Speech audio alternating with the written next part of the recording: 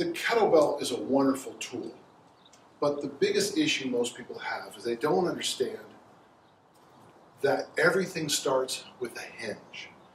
So that's when you push your hips back, maximal hip bend, and minimal knee bend. You want to feel everything in your hamstrings. My goal for you, if I'm training you, is that the next day you wake up going, ow! If you feel it in your lower back, you weren't hinging. So the swing is a hinge. The clean, the kettlebell clean, is a hinge. The kettlebell snatch is a hinge. That's why the setup, I think, is so important.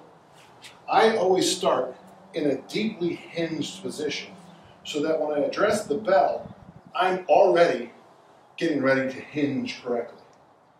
So something as simple as the kettlebell clean, it's a swing that ends up here. And the snatch is a swing that ends up here. I don't believe in the dead drop that a lot of people coach. We take the weight and drop it straight down. I always guide it back into the swing and the finish.